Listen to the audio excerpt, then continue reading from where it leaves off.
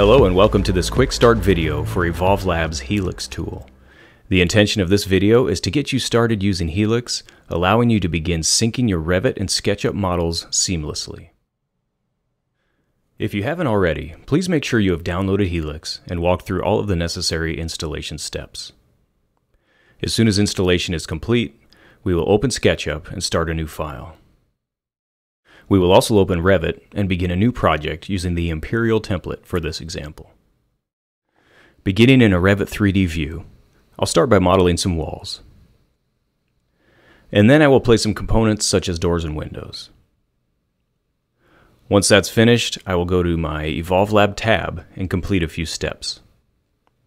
To get this geometry into SketchUp, all I have to do is export active view, which will send it over to the SketchUp side. Another important step is to sync my family types, which will allow me to map actual Revit families within SketchUp. And finally, I want to export my levels. On the SketchUp side, with a successful installation, you will see the Helix button on your toolbar. Opening Helix, the first thing we will do is click Import from Revit, and you will begin to see that geometry show up within SketchUp. Next, I will bring in the levels, and I typically like to change the line type and hide the surface of the levels for easier navigation. And that's a quick demonstration of bringing Revit into SketchUp. Next, we'll go the other direction from SketchUp to Revit. I will begin by modeling a quick box and extrude it. I will make it sloped, and then I'll add some tags for Helix floor, roof, walls, windows, and doors. Then I'm going to start creating some objects. I'll make this a component and call it Door 1. I will extrude the door to give it dimension, which Helix will automatically detect when we import it into Revit.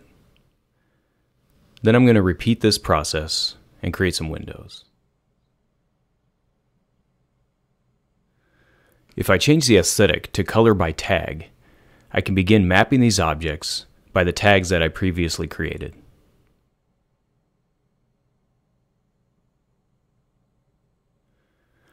So now if I click on the wall, I can assign it to the wall category and map to a specific wall type from the list, which was populated when I synced family types from Revit. I will then repeat these steps, mapping all of this geometry to categories and families within Revit. You can see on my door, I have the option to map by component or by layer, which will map everything on that layer to a specific category.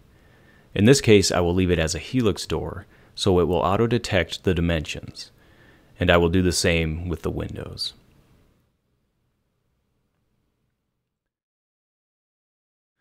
Lastly, I will map Cemel as a mesh, and I will click Send to Revit.